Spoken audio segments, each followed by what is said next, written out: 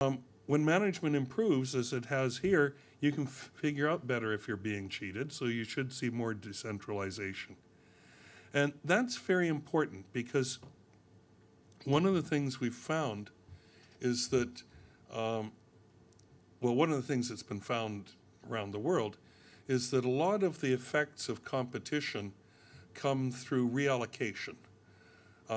Business being moved from weak, bad firms to good firms expanding, poor firms going out of business. And that mechanism requires that the well-managed firms can grow. And if they won't delegate, they can't grow. There's limits on the owner's time. So what we found was decentralization did increase. The right-hand dots are all treatment firms. The left-hand dots are almost all control firms. And there's regressions. They have one triple star. There's another, 2. So actually we measured decentralization along 6 dimensions. The one that really changed and drove everything was the extent to which the owners allowed how to best put this? But basically, to the extent that there was any feedback and any involvement of the frontline managers in decisions, rather than simply being made by the directors themselves, and how much the directors, to what extent did managers talk to each other versus only talk to the director. It also led to a lot more use of computers, which probably isn't surprising. We had them computerize their records, so it's natural that more people were looking at the computer output and using computers. But it does appear that better management is a type of skill-biased technical change. And here's computerization. And again, the firms on the right are largely the treatment firms. The firms on the left are the control firms. And it's the change in the computerization index. So if you can increase your profits by something between 16% and 130%, and it's doing things as cheap as what we were talking about, okay? This wasn't, there was minimal investment required for any of these changes. Why on earth didn't it happen long ago? And so we asked the consultants to scope that out.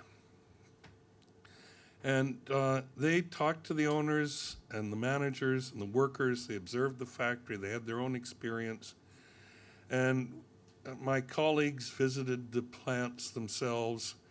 And the answer is largely they didn't know. They weren't aware of the practice. They'd never heard of keeping track of downtime and figuring out why it was occurring. Before the intervention, that accounted for 40% of the things that weren't being done that we thought should be done. Another 30% came from basically the managers had heard about it, but they miscalculated how effective it would be in their firms. They said, yeah, I've heard about that, but we don't need that, it won't help us. And then what this table shows is how it moves over time. After we tell them about it, it's no longer lack of information, but it's more likely to be that they just don't believe us, but we get them to do some things and they work and they start believing us and start doing other things.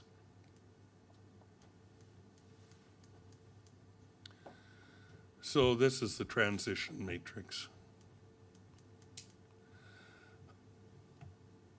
So basically it's lack of information. But why didn't competition drive these shoddy companies out of business? In America, there aren't companies like this. They get driven out of the business. And part of it is that bankruptcy isn't a threat. At Weaver wages of $5 a day, these firms can make money, and they do make money. Many of them manage to send their kids to school in America and whatnot. Owner's time is constrained, and they can't make enough decisions and collect enough information to run many plants, so they can't grow. In fact, as I point out here, firm size is more linked to the number of male family members, the correlation of 0.69, who are trusted to be given managerial position than it is to the management quality, which only has a correlation of 0.22. And there just isn't a lot of entry either. It takes about 13 million in assets to get into this business, and there's no guarantee that you're going to be any better than anybody else. Now, there are, of course, great managers in India, but they tend to work for the multinationals, whether Indian or domestic, whether Indian or foreign. And there's very little movement. Almost nobody in these firms has actual management training, and almost none of them have worked in well-managed firms. So the mechanism and the consulting's not there either. You may wonder why they don't hire consultants if they don't know they need them. You know, they think they don't realize they're badly run. So in summary, firms in developing countries often have very poor management, which lowers their productivity. Lack of information and limited CEO ability and some element of procrastination are part of it. What conclusions do we draw? Well, not that India should hire 6 times 10 million Accenture consultants and send them into all the different factories. I don't think that'll work, and it's a little expensive. I think encouraging product market competition, encouraging foreign multinationals who are typically well managed would help. It wouldn't do much in textiles, but it would in some other industries. Improving the rule of law so people can trust managers, outside managers, which will allow reallocation. And improve basic training around management skills. Not MBAs. I don't think MBAs know about this stuff. I don't think, well, maybe they get it in their operations classes, but it's so trivial that they and their professors would disdain it, but it could make a huge difference. Finally, not to pick on the Indians, we've got a team that involves American-based Brits and whatnot, so not to pick on the Indians, there's one country that even exports TV shows about how bad their managers are, and it's David Brent from The Office and Basil Fawlty from Fawlty Towers. So I think I'll stop there, if that's okay. Okay, and I'd be delighted to take your comments or questions, or I can show you more slides. Questions?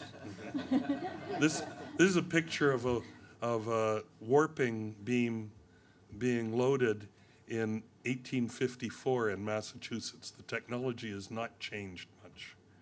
It's about the same. That's to drive you crazy. That's how to figure out what to blame for them not having done the thing you wanted them to do. It's a flow chart. There's more. But please, questions?